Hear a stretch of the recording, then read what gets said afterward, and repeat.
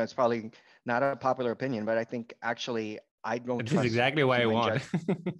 I don't trust human judges. I don't. Okay.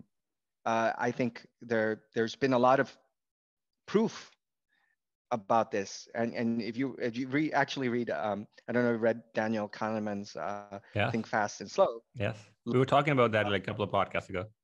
Okay, like there's this example, and it's been proven that judges, pretty much in any capacity in any institution, and this doesn't only apply to judges, it applies to anybody. They have decision fatigue, and the tendency is that after you have any kind of meal, you're more favorable. You're more favorable towards the whatever it is you're deciding. And the criminals get more paroles if the judge is making a decision after lunch versus before lunch. Exactly. So like that in itself is a reason not to trust them. I think